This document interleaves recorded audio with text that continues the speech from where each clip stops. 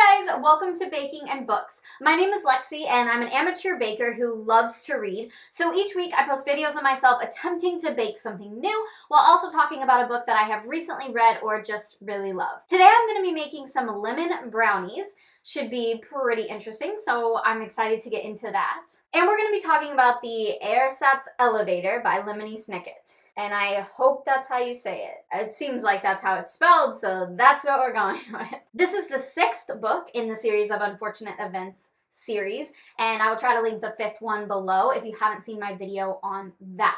If you haven't read or seen films or anything, if you don't know this series, I wouldn't start here. It's gonna have a little bit of spoilers for you, so you definitely want to at least go back and watch my other videos on these, or go read the books or watch the Netflix series or something of that nature. But otherwise, we're gonna dive in and we're gonna see what we find along the way. All right, let's go ahead and get started.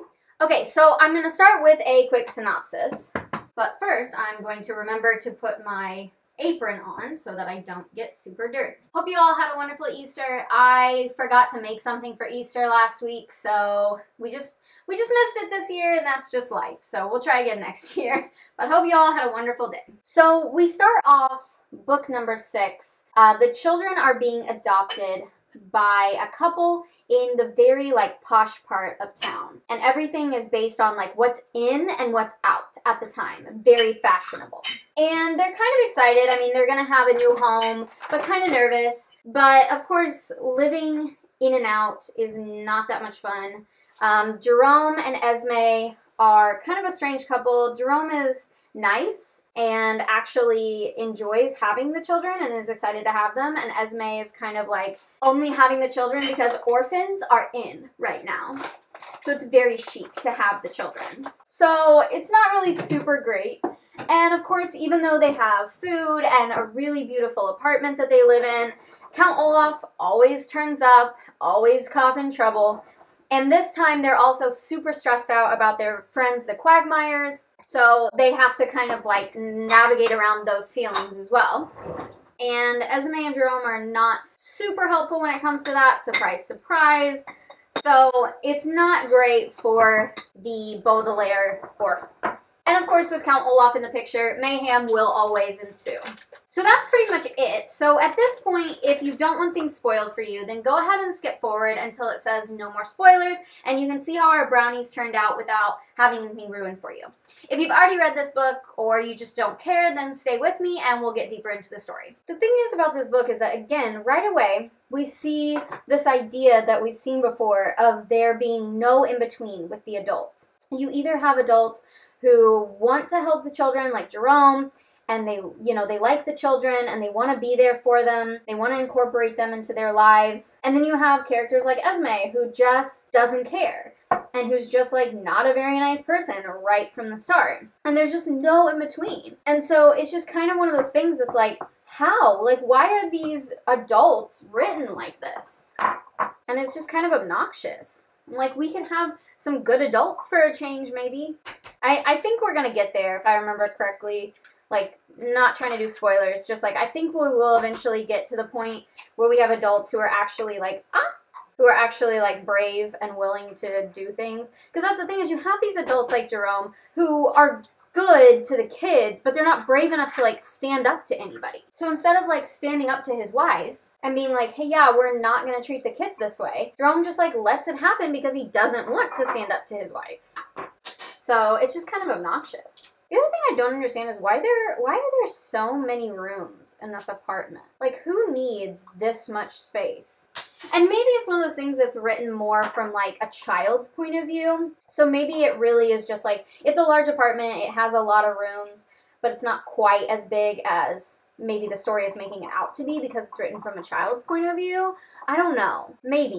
But I also just feel maybe not. I don't know. I don't really understand it. Because I would just think yeah, having a lot of rooms is great, but why? Why do you need 60 some rooms? It talks about how there's so many rooms that they constantly get lost in multiple kitchens. Why do you need that? Okay, here we go. This already smells like crazy lemony, so hopefully that's a good thing, and it will be really nice and a good, nice golden color and nice and lemony, because that's what we want. Smells good. Okay, as soon as this is done, it goes into the pan and gets to baking, and then we can make the icing that goes on top.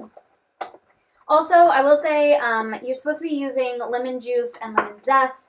I'm using lemon extract. The last time I tried to make anything with lemon that had to do with lemon zest and lemon juice, I read up on it and it said that you can use lemon extract instead. I think the extract is just a little more potent, and so they advise that you kind of have to be careful how much you put in. But I found the last time that we did this that it really, seems like you can put in about the same amount that's described in the ingredients. The lemon extract is really not quite as powerful as they made it out to be, and I think it's probably okay. I have a nice fancy pan with like a separator that goes in it so that you can separate everything into squares right off the bat. But it was too big, unfortunately, for this recipe. This recipe doesn't need quite as big of a pan, so I wasn't able to use it, which was kind of disappointment, but that's okay. Okay, let's taste it. Ooh, I like that. Okay, in the oven we go. Okay, so now we're gonna make the icing that goes with it. The thing that really got me about this one, though, is that the kids are climbing down and then back up in 66 floors on a rope. Like, I just think that there's no way, especially Sunny. And Sunny does it, I think, more than the other two, because she, like, goes back up for stuff afterwards. So, like, Sunny's doing it more than anybody else. And I just don't know about that. I really just don't. I have a hard time believing that that is possible. Because, like, I don't think that I, as an adult, could do that. Let alone anything else. Like, doing that as a child. Alright, we're going off the rails a little bit. Because I don't have enough lemon extract as I thought that I did, and so my icing is not going to be like a good runny icing because there's not enough liquid to go with the sugar. So I am adding some heavy whipping cream to see what we get. Now, we don't have to have icing over these. You know I'm not a huge fan of icing anyway. So, you know, we don't necessarily have to have icing, but if I can make it work this way, then that might be better in the long run. And then at least maybe some of them can have icing and the rest don't necessarily have. I think also too, like, there's some comment made about Beatrice, like, being dead and murdered, and I feel like we just kind of like skip right over it. We're just not thinking about it. And I know that we haven't really found out, like, as the reader, if you're a first-time reader, we haven't found out really who Beatrice is yet, but you will. And I think as somebody who does know, it kind of surprises me that we just skimmed over it. So, I don't know, but it is interesting the way that these books handle death. You know, and I've said that before, that it just kind of like, it just is what it is. And these books don't really spend a lot of time, you know, trying to pretend to be something they're not. You know, death happens. Which I kind of like. I mean, you know, kids need to understand that is how the circle of life works. So, you know, I'm not opposed to that. But I do think it's interesting that, there is some comment made about her, and it's very much just like skimmed right over. Okay, let's taste this. Oh, that's fine. It's lemony, it's nice. Saved the day here, didn't you, with heavy whipping? Oh no, this is half and half, and not heavy whipping. Whatever, half and half, it works. So let it be known, I'm getting to that point in my baking where I can start improvising a little bit. Okay, if you left because of spoilers, go ahead and come back. Our brownies went in the oven and they came out. We made the icing, and now I'm going to add the icing to them. So here's what I'm going to do. I'm going to poke some holes. And then I'm going to pour the icing over top. It's not very much, but I think that's okay, because I don't think we want, like, a ton. But I poked some holes in it because I want it to kind of, like, seep in here. Oh, yeah. I think it's going to come out really easily, which is good. I sprayed the pan before I put it in there, so. Okay, let's cut it up and see what happens. My little baby spatula is in the dishwasher, so we're gonna bring this out here. Oh yeah. Okay, let's take a look. Okay, there she is in all her glory. I mean, it looks pretty good, so let's see. I'm expecting it to be hot because I didn't really let them cool, because we all know that's the kind of person that I am. Blow on it first. That is some lemon right there. Honestly, that's delicious. Very lemony. We definitely put in plenty of of the lemon extract, that's for sure. This is so good. A second bite, just to make sure. Yeah, so good. Love this. Honestly, I'm gonna rate this a 10 out of 10. I think we made it work. I mean, we saved the icing with the half and half. It's really good. Honestly, I'm kind of glad that I didn't have the lemon juice because the lemon extract that I put in the batter really comes out super strong. So I honestly think that if we'd have put more lemon extract or more lemon juice in the icing, it would be too much.